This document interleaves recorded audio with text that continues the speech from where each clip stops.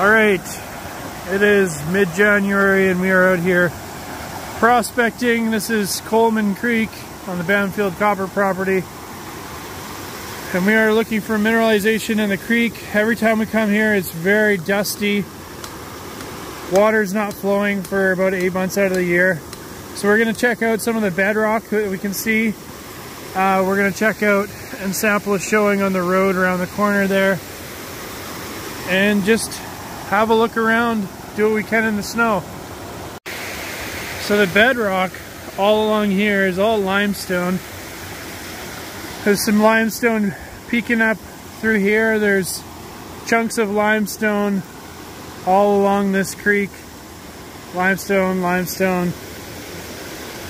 But the majority of this looks like it's granite, which likely comes from above, because this is also limestone here. We found a couple samples that I want to hammer open that look interesting. Some nice mineralization in this sample here, the bigger one. Looks like skarn. There's actinolite, pyrrhotite, pyrite, and chalcopyrite. Very heavy.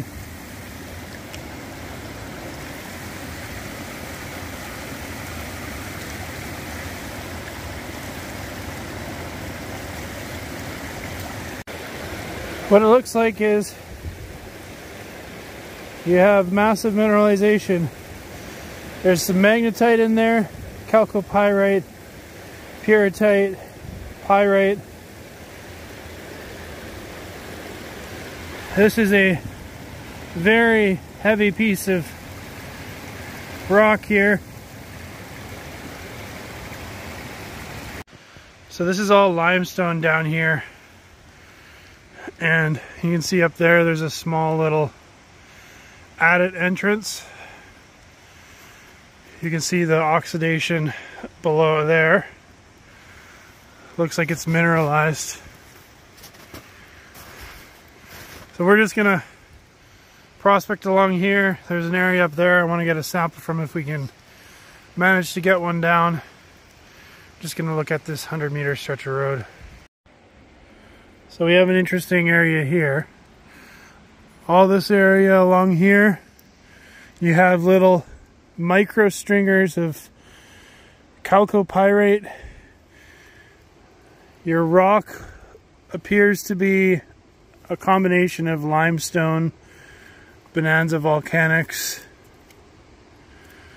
and it's all disseminated with fine iron pyrite. Up there you have a showing. We grabbed a couple samples. Pretty difficult to film anything up there, it's really steep. But there's a showing up there just around the corner, running down this way, and that's where we took our sample over there. J2's up over there prospecting.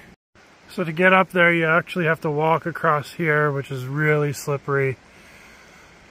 Next time we're going to bring a ladder. You can hang out there, and we basically had to throw a bunch of rocks and a hammer at it to get our sample to fall off. A little sketchy. Next time we'll bring a ladder, get a better sample. See, there's mineralization up there. So this is the area. Going up there, we knocked a piece off of right where that whitish patch is. Right beside that, we knocked a 5 kilogram plus minus chunk off. We tried to get a piece off of over here too, but all we got was little crumbs. So that's our sample area there. Like I said, next time we'll bring a ladder. This is the sample. We broke it up into a few pieces. You can see it's pretty similar to what you see inside the creek. Pyrrhotite and pyrite. This one has a little less chalcopyrite from what I can tell.